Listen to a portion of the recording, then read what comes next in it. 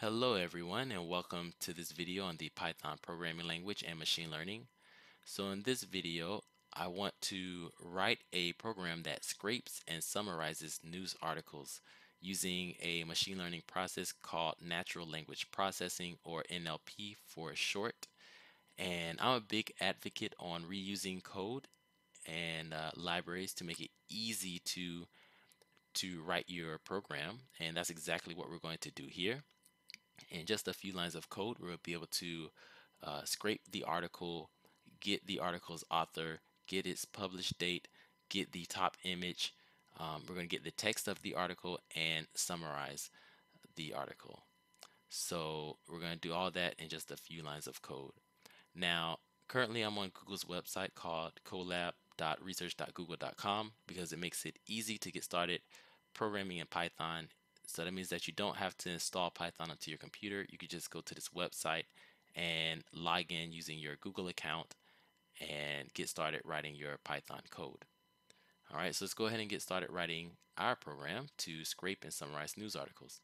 So the first thing that we need to do is go to File and then go down to New Python 3 Notebook, and then a new tab will open up for us and a new cell where we can immediately start writing our Python program. Now in comments, I like to put a description of what the program does or is supposed to do. That way when I look back at it, I can just read that comment and know exactly what's supposed to do, and other people can do the same as well. So this program scrapes and summarizes news articles. Okay. All right. So I'm going to go ahead and create a new cell, and here we're going to import the libraries. But before that, you're going to need to make sure that you have those libraries installed. Those libraries or packages, if you is what they call them as well. So you need to make sure you install the packages first. And the packages that you need to install is called NLTK and Newspaper 3K. So in order to install them, just type pip install NLTK, and uh, the other one is pip install Newspaper 3K. Okay, and then just run that, and you'll be able to install these packages. All right, so I'm just going to leave them in comments here. So I'm going to go ahead and create a new cell because I already have them installed, and I'm just going to import the libraries. So here in comments, let's type import the libraries. So we're going to import NLTK, and we're going to import article from newspaper. So from newspaper, import article. All right, and let me go ahead and run this cell by clicking this button to the left to make sure there's no issues. And it looks like there aren't. Great. So I'm going to create a new cell here, and we are going to get the article. So I'm going to create a variable called URL and set it equal to the URL of the article. So I have another tab here where we have this article from the Washington Post titled "You Downloaded FaceApp. Here's what you've just done to your privacy." So this article is basically about the new FaceApp that was used to age people in photos recently, that went viral.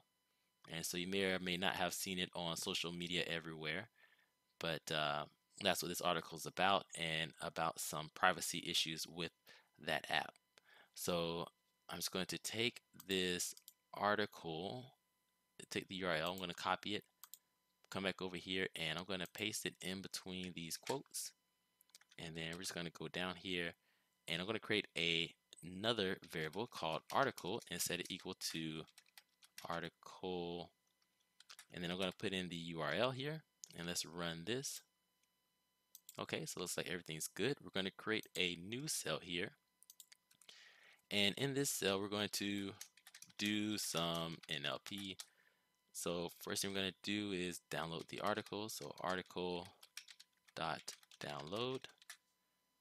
Okay, and then we want to parse the article, so we just type article dot parse, and then we need to download Punkt. So nltk dot download Punkt, and then we need to do some natural language processing. So I just type article.nlp.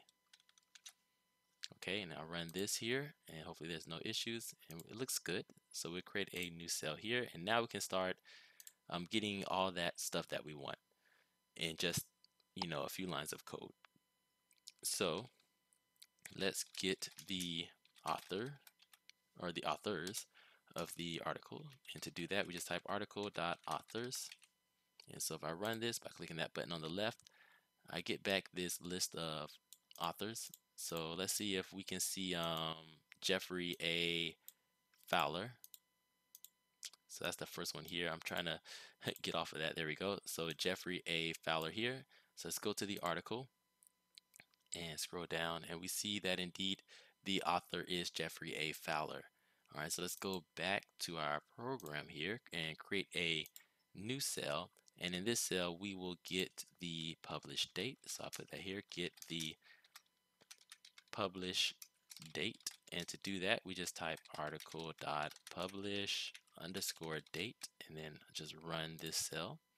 And now this tells us that this article was published on July 17th, 2019. So that's pretty cool. And now let's go ahead and create a new cell. So we'll go ahead and click code here and create our new cell. And I want to get the top image of the article. So to do that, I just type article dot top underscore image and then run this here. And so it gives us a link. If I click on that link, we can see the image.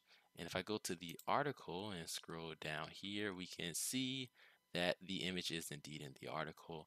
So that's pretty cool.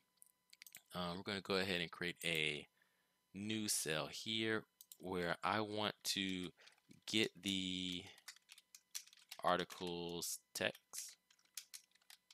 So I'm just going to type print and then article.text.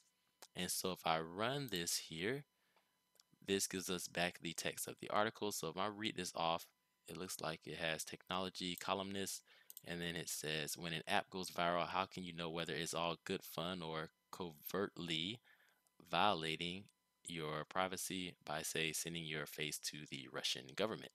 And so if we go back to the article and I scroll up, it looks like here it says, when an app goes viral, how can you know whether it's all good fun or covertly violating your privacy by, say, sending your face to the Russian government?